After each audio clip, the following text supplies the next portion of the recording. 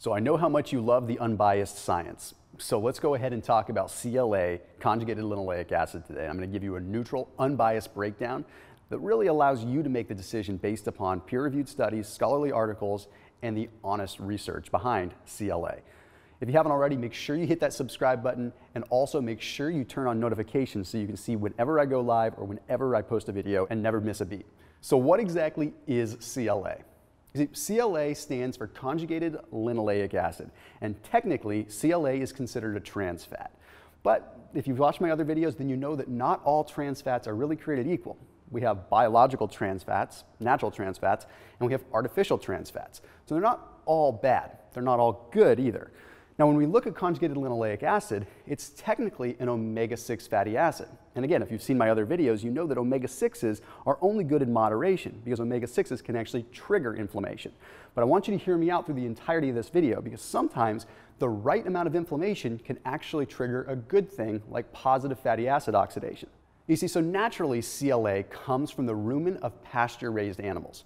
Now what that means is animals that generally have multiple stomachs. So we're talking about cows, we're talking about things like that. Okay, now the rumen is the intestines or part of the digestive tract. So conjugated linoleic acid is a naturally occurring trans fat that is in that portion of the animal.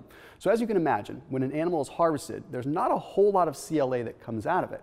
You see, you don't get this copious amount like you would any other kind of fat. So it's really kind of a precious commodity, and we don't need much in the body to trigger the right kind of thing. Like I've talked about in other videos, you only need a small amount of omega-6s to get the job done. Now, technically, it's what's called a polyunsaturated fat. Now, polyunsaturated fats are very, very unstable, but through the biological process of hydrogenation, of them becoming a trans fat, they can become somewhat more healthy and a little bit more stable. And that's sort of the case with CLA.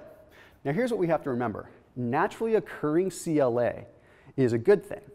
The supplements that we take that are CLA are totally different. And there's something that we have to understand when we start to talk about this. And it's a very in-depth science, but what I'm going to do is I'm going to give it in a blanket statement and give you sort of the CliffNotes version of it. When we look at fats, we have specific codes. Okay, there is almost what I'd like to call a fat code. Okay, we look at the carbon chains and how a fatty acid is made up, and we see multiple carbon chains. Okay, now within those chains, we have what are called CIS, cis bonds, and we have what are called trans bonds. Okay, now the amount of these bonds doesn't really matter right now. All that matters is the sequence of where these different cis bonds and trans bonds occur. All that you need to know is that our bodies have an ability to interpret and translate and ultimately digest a specific fat code.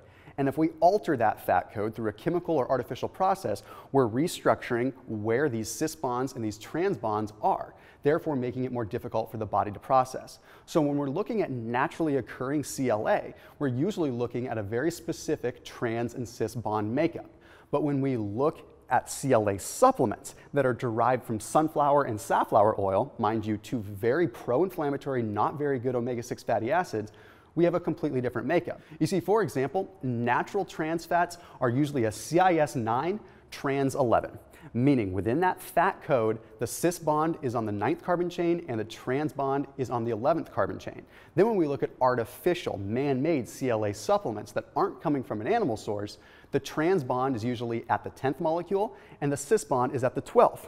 Now, that sounds like crazy talk, but all it means is separate fat codes, okay?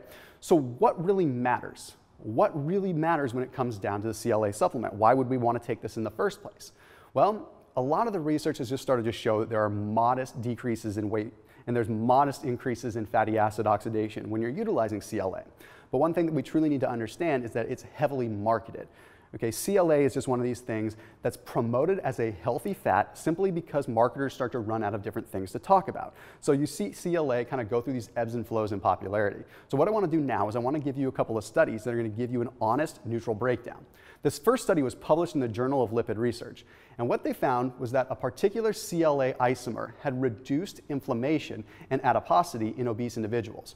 Now, what that means is it reduced the instance of gaining more adipose tissue, of gaining more fat.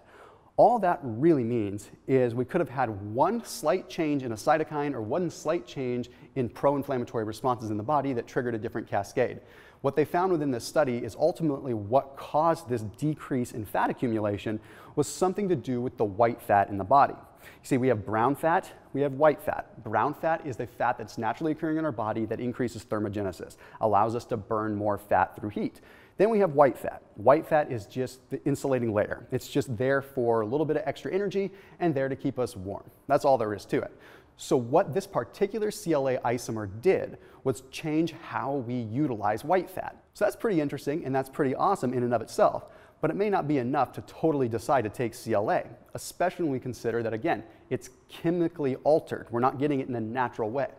Now, this next study I want to talk about has to do with weight loss. And this isn't even one study. This is an aggregated 18 studies because a lot of the studies that have to do with CLA and weight loss are pretty inconclusive, especially when it comes down to human trials, because most of the human trials don't even really exist. It's more mouse trials and rat trials, which hold some value, but they're not the entirety of what we want when we're looking at human utilization.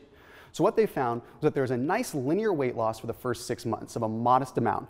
People were losing on average 1/10 of a pound or so a week. That's not bad, but it stopped after about 6 months and it started to plateau. Then they found there was no big change.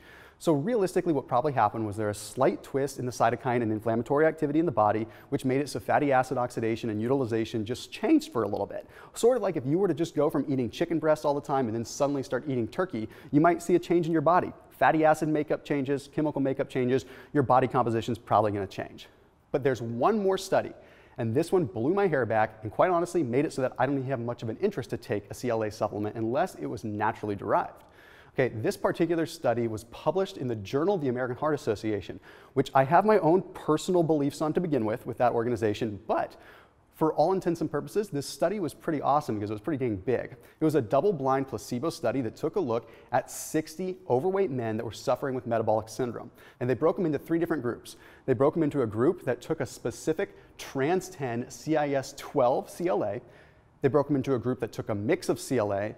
And then they broke them into a group that took placebo. Well, what they found at the end of 12 weeks was that the men that ended up taking the actual CLA supplement that was the trans-10 CIS-12 had an increase in their C-reactive protein levels of 110%. C-reactive protein is the master indicator of how much inflammation you have going on in the body. If you have high CRP, it means you have high overall inflammation. So 110% increase and up to 578% increase in other pro-inflammatory cytokines and metabolites. So what does that mean? That means that CLA is still an omega-6, especially in its chemically altered artificial form, which therefore shows us that we have an increase in inflammation that ultimately with the study still ended up with an increase in insulin resistance in the patients as well, meaning that you had more of a propensity to become diabetic, more of a propensity to gain body fat, but worst of all, a lot more inflammation within the body. So I don't know what to honestly conclude from this. The simple fact of the matter is if you're looking to get CLA, you probably just need to be eating your whole sources of food. That's all there is to it. If you're getting it from a supplement, you're getting a chemically altered trans fat. That's not a heck of a lot better than the trans fats that you're going to see at McDonald's or Wendy's. So for all there is to it, make sure you're eating your wholesome foods. And honestly, it's my opinion as of right now, until more research comes out, that you may just want to save your money. So as always, keep it locked in here on my channel, and I will see you in the next video.